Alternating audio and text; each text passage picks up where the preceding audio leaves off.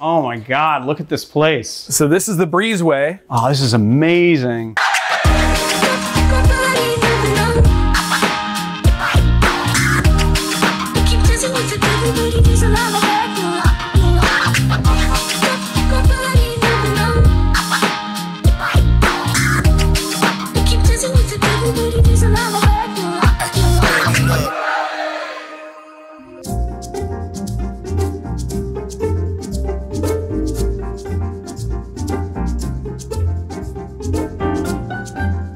So this is the Breezeway. This is a tiki bar in the literal breezeway of my home between my garage and my kitchen. And it's made up of collectibles and vintage stuff and all kinds of Polynesian carvings. How long have you had this place? Like, what made you decide to create this Tiki Oasis? Like, tell us the story a little bit.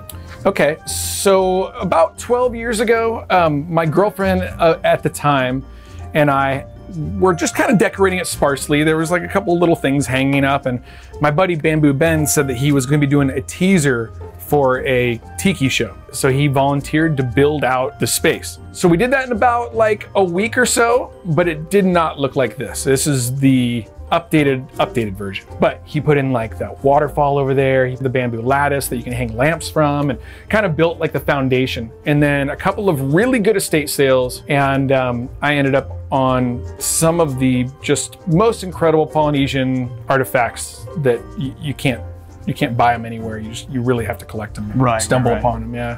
So walking in here is like walking into an oasis. I can't even imagine just having something that is just so transportive in my backyard. And it looks like you've collected so much stuff. Can you just take us around a little bit and show us some of, there's just so much cool stuff in here. Thanks. Yeah, I did want a space that was reminiscent of like the Adventureland in Disneyland. Not just specifically Adventureland, but that kind of escapist kind of thing, like a tiki bar thing. Well, I mean, obviously it's a tiki bar, but even with like flickering lanterns and stuff. It's funny, this fountain right here, I found that in an estate sale. They said that they found this originally at the Orange County Fairgrounds in 1959. And so just to have a piece of history here every day to transport you to the vintage tiki era is like such a big part of, well, really my whole life. I would literally just spend all my time making tiki drinks, hanging out, having people over. Yeah, unfortunately, I do make way too many tiki drinks. And especially now with the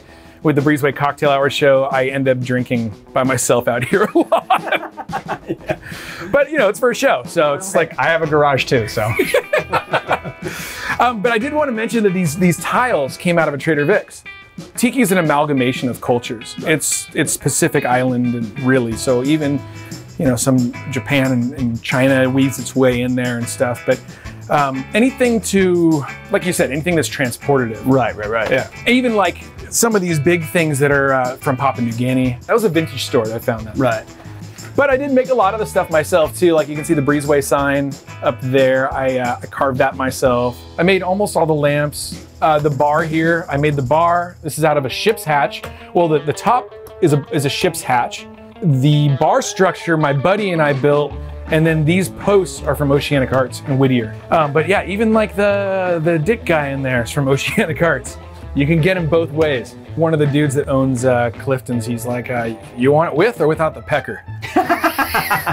And I was like, yeah, of course, with the pecker. So you reached out to me and you're like, hey dude, I've seen your show and like you enjoyed the, you know, this. Yeah. Who wouldn't? But you were like, hey dude, we should do a show, but we should do one of your cocktails.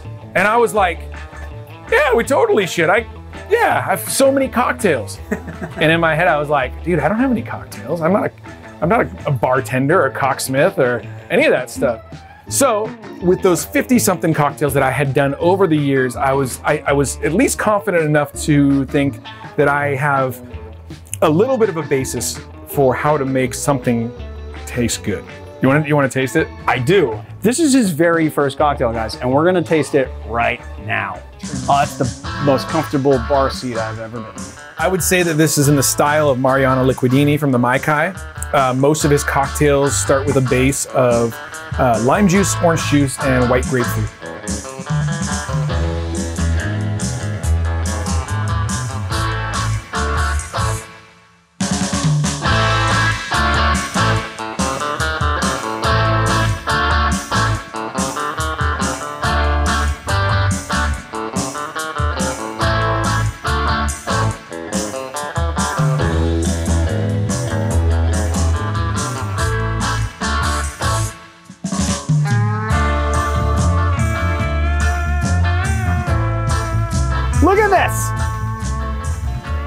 Oh, I lost my flour. No, not the flour. You want to taste it? I'm gonna fucking taste this shit Okay. right now. I can't have this drink in front of this. Yeah. Cheers. All right, cheers. Yeah. The Breezeway. This All right, is the Breezeway. Oh hell yeah, this is good, dude. Here's what I like about it. You can taste that. You can taste all of the ingredients at the same time and then separately. You can taste the cinnamon is not lost in there. You can taste the ginger syrup, right? The ginger syrup is actually accentuating the cinnamon quite a bit. And you've got the tartness of all of the juices, but you've got that nice sort of bitter tartness of the grapefruit. It's not too sweet at all. Yeah. It's not too hot. It's really well balanced. I'm really impressed for a big, like, this is your first cocktail ever. Yeah. Thank you so much. I mean, you have been recreating cocktails. You know, you did 55 cocktails or something on your show, right? Yeah. So like you have been recreating cocktails, but this is a really, really good job. Can you see the mist? I know, I love it though. It's so awesome. It is very tropical. Well, do you know about Don the Beachcomber, about how in the early years of Don the Beachcomber, he would play a record that had storm sounds on it? Oh, I did not know that.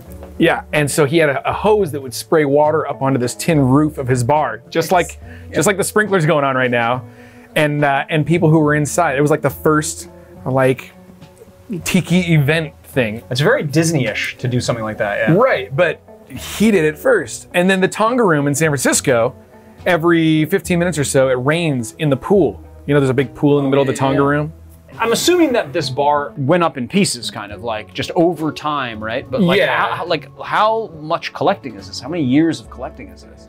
I'd say that since about 1998, I've been collecting nonstop. And that means estate sales, that means Craigslist ads, eBay. This bar was always built right here, but this is probably like the third version of this bar. It started out as a very modern kind of looking bar, like more like the Tonga Hut Palm Springs. Okay. But over the years, I wanted to get it more towards a Don the Beachcomber or maybe like an early Trader Vic's kind of thing. There's a bar that's just pushed up against the wall here. It's from a company called Whitco. And I saw it on Craigslist for $200. It's the same company that designed Elvis's Jungle Room. Okay. And this bar regularly goes for like $2,000. Right. And I got it for 200 bucks. That's crazy. But if you're always looking, the stuff kind of like lands in your lap, you know? If you really love it, then it's not a chore to find it. You know what I mean? Right. I've got a lot of stuff from different tiki bars in here. Like this barrel was from Don the Beachcomber. This light right here, which is Mother of Pearl, I think, was from Don the Beachcomber. These two chairs that are over here were from Frankie's Tiki Room in Las Vegas. Everybody knows that I collect all this stuff, so people are constantly like giving me a heads up about decor, right, all that kinds of stuff. It's a never-ending project. You know, every time I say that the Tiki bar is finished, the Breezeway is finished, I buy something else. And unfortunately, this corner is kind of my overstock. There's an incredible Papua New Guinea carving back there. It should be like the focal point of somebody's Tiki bar. Right. But right now, it's just kind of in my extra pile. The other thing is that I made most of these lamps. You know, a lot of this bar I created myself, a lot of the carvings that you see along the doorways and stuff. Do you have any tips for anybody that might want to create their own bar? Their own, like, Tiki bar? Yeah, like, well, I mean, yeah, like their own oasis, I guess. Yeah. Well, I guess it kind of depends on what you like. Because there's a lot of talk in the Tiki forums, you know, that when you start getting nerdy about it, there are people that say Tiki is whatever you want it to be. It's not. I wouldn't think so either. Tiki was a very specific thing. Between a certain era in the mid-50s, and then the de-evolution of Tiki kind of happened around the 70s. Right. And pre-Tiki was before that, and that was Don the Beachcomber was really pre-Tiki. I would say study old photos, try to replicate that look. I think lighting's really important. Colored lights, Tiki bars are dark. They're supposed to be dark and dangerous and mysterious. Classic Tiki was a grown-up thing. It was people wearing suits, it was fine dining. It was an expensive endeavor, I think, to be part of it. It was like Don the Beachcomber in Hollywood in the 30s and 40s was like the hottest spot in town. And it was people like Howard Hughes and Lana Turner. Right, and it was like 30-cent zombies. It's like crazy expensive. Maybe it was crazy at the time, but God, can you imagine 30-cent zombies now? I'd like $1's worth, please. Yeah, exactly. I've just always been very interested in these types. I don't want to say like subculture, because that maybe, I don't know if it has like a negative connotation to say subculture, but it's just I'm like horribly offended by you. Just like a such an it's just such an interesting culture. Yeah. That just happens to then coincide with this cocktail thing that I'm really into as well, you know? Yeah. Every aspect of my life has been guided by Tiki. The cars I drive, the guitars that I play, everything has to do with that era. Right. And that's like the era of the best cocktails. I guess that could be subjective, but.